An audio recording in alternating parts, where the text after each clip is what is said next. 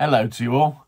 I hope you're all well and keeping safe and having a good time at school, learning lots and enjoying yourselves. As I look out my window today, as you can see, I'm at home, but as I look out my window today, the sun is shining and the daffodils are all swaying in the breeze. It looks absolutely beautiful out there. As I said before, spring is in the air, and with spring comes Easter. So Easter is well on its way. Next week is Holy Week, which is the lead up to Easter. And there'll be lots going on in the church, although it'll be a bit limited this year because of the pandemic. But there'll still be big celebrations about Jesus' death and resurrection.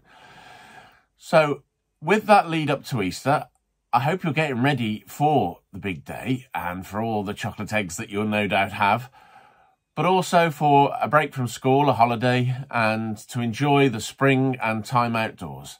After our first song, we're going to have the Easter story, not told by me, told by somebody else for a change. And then after that, I'll be back for our prayers and to wish you all a happy Holy Week, but I'll see you next week for our Easter service. So we'll have a song and then the Easter story.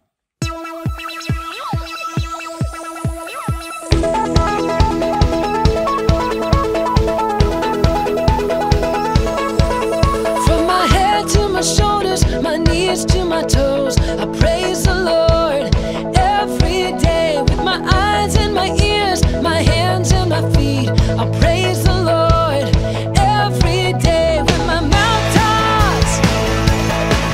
I will praise the Lord when my feet walk.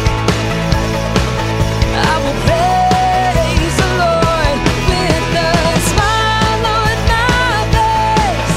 I will praise the Lord. God made all of me to praise the Lord. Yeah.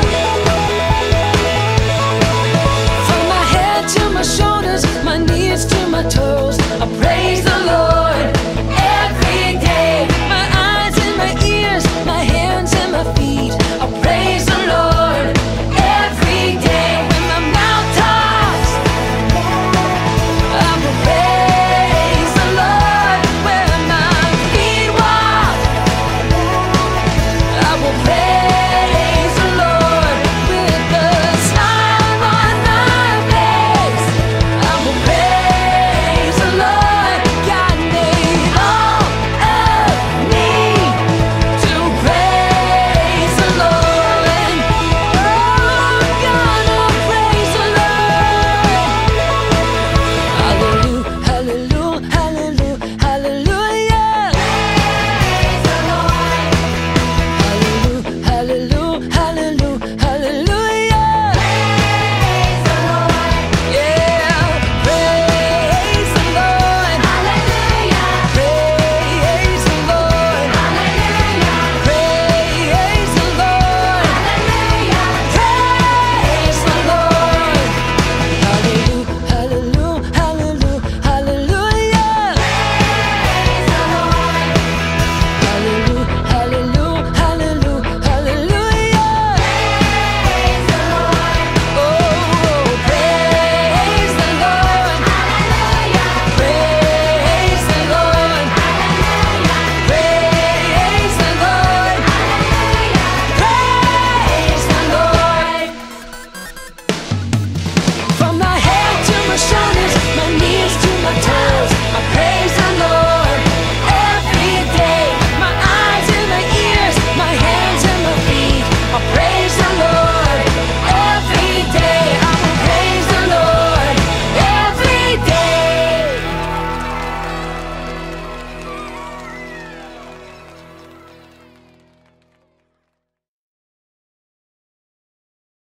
In the city of Jerusalem, everyone was talking about the amazing things that Jesus had done. Jesus was a great teacher. He healed the sick and even raised the dead. When Jesus had entered the city of Jerusalem, everyone had lined the street and waved palm branches in celebration and shouted, "Hosanna to the King!" The Jewish leaders were not happy that Jesus was so popular. Some were even claiming that Jesus was the Son of God. That made the Jewish leaders mad. They needed to find a way to get rid of Jesus. Later that week, Jesus celebrated the Jewish feast of Passover with his disciples. At the meal, Jesus took bread and wine and explained that his body would be broken like the bread, and his blood would be poured out like the wine. But the disciples didn't really understand what he meant. "Is someone trying to hurt you, Jesus?" they asked. "They will have to get through us first. We're prepared to die for you." Jesus replied, "When trouble comes, all of you will leave me." Peter said, "No way! Even if all the others run away, I will never leave you." Jesus said, "Peter, before the morning you will deny that you even know me 3 times." Peter was troubled by Jesus' words. But one of Jesus' disciples, Judas, was already making plans to betray Jesus. Judas went to the Jewish leaders. He asked them, "How much will you pay me if I lead you to where Jesus is?" They agreed to give Judas 30 pieces of silver to help them catch Jesus. Later that night, Jesus was praying in a garden called Gethsemane. As he prayed, Judas approached. With him were the Jewish leaders and some Roman soldiers. Judas greeted Jesus with a kiss. That was the sign Judas had agreed with the guards, so as they knew it was Jesus. The guards rushed forward and arrested Jesus. "You're coming with us," they said. "The chief priest wants a word with you." It was a hard night for the disciples. As Jesus was questioned by the authorities, Peter stood outside in the courtyard, keeping warm by a fire. A man recognized him. "I know you," he said. "You're one of Jesus' followers." Peter was scared, and he replied, You must be mistaken. I don't know Jesus." Then a woman said, "Yes, it is you. I've seen you with him." Peter said, "I think you have me confused with someone else." A third person said, "Your accent gives you away. You are one of his disciples." Peter said loudly, "I tell you, I don't know Jesus." Just then, the cockerel crowed. Peter remembered Jesus' words. "Peter, before the morning you will deny that you even know me 3 times." Peter ran out of the courtyard and wept. How could he let Jesus down like that? He was supposed to be Jesus' friend. How could he say that he didn't even know him? Jesus was taken to a Roman governor called Pontius Pilate. Pilate didn't think that Jesus had done anything wrong, so he tried to find a way to release Jesus. It was the governor's custom at the feast to release one prisoner. Pilate thought this was an ideal way to set Jesus free. There was a notorious criminal called Barabbas that everyone hated, so Pilate brought him out with Jesus. Pilate asked the crowd, "Which of these prisoners do you want me to set free, Jesus or Barabbas?" It was an obvious choice, but the Jewish leaders had stirred up hatred for Jesus among the people. So the people shouted, "Barabbas! Give us Barabbas!" "What shall I do with Jesus?" asked Pilate. The crowd shouted, "We want him dead! Crucify him! Crucify him!" Jesus was put to death on a cross on a hill called Golgotha, which means the place of the skull. With him were 2 criminals, one on his left and the other on his right. One criminal turned to Jesus and said, "If you are the Son of God, save yourself and us." The other said, "Don't you fear God? We're here because we deserve to be, but this man has done nothing wrong." Then he said, "Jesus, remember me when you come into your kingdom." Jesus said to him, "Today you will be with me in paradise." As Jesus died, the sky turned dark for 3 hours. The ground shook, and the curtain in the temple was torn from top to bottom. A Roman soldier who watched him die said, "Surely this was the Son of God." Some of Jesus' friends took his body and placed Jesus in a tomb. A large stone was rolled across the entrance, and the tomb was sealed shut. and Roman soldiers guarded the tomb. 3 days later, the women went down to the tomb to anoint Jesus' body. But when they got to the tomb, they were surprised to find that the stone had been rolled away and the tomb was empty. They went inside, and 2 angels said to them, "Why are you looking for Jesus here? This is a place for dead people, but Jesus is alive." The women could not believe it. Could it really be true? As they raced back to tell the other disciples, there in the garden was Jesus. It really was true. Jesus had risen from the dead. "This is a day to celebrate," they said. "Jesus is alive."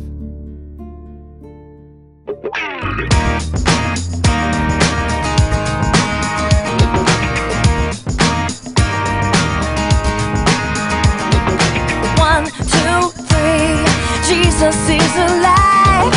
1, 2, 3, Jesus is alive. He died for you and me, but on day 3, Jesus rose again. Jesus is alive.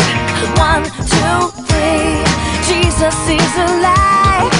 1, 2, 3, Jesus is alive. He died for you and me, but on day 3, Jesus rose again. Jesus is alive. God loved the world, so He gave His Son. Jesus is our friend. He loves everyone. God loved the world, so He gave His Son. Jesus is our friend. He loves everyone. We sing 1, 2, 3, Jesus is alive. 1, 2, 3, Jesus is alive. He died for you and me, but on day 3, Jesus rose again. Jesus is alive. God loved the world, so He gave His Son. Jesus is our friend. He loves everyone. Yeah, 1, 2, 3, Jesus is alive. 1, 2, 3, Jesus is alive. He died for you and me, but on day 3, Jesus rose again. Jesus is alive. Jesus rose again. Jesus is alive. Jesus rose again. My Jesus is alive.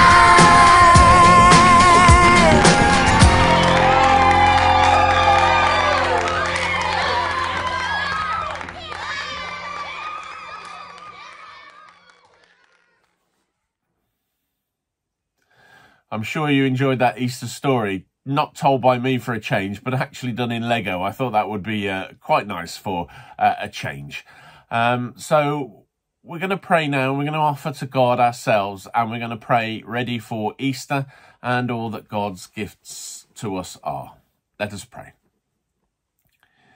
Dear God, we give you thanks for all the gifts that you give us, for the gift of school, home, family, friends, teachers, all the wonderful gifts you give us, for the gift of spring and the sunshine beginning to come back into our lives. We give you thanks for the Easter story, for the sacrifice that Jesus gave us through his death and his resurrection, so that we may have good and strong and better lives. And we pray, Lord, this Easter that you will be with us, that you will give us the strength to think of others as well as ourselves, to do what is right, to look after those in need, particularly any in our immediate circle, our family and our friends. We give you thanks, Lord, that you are always with us.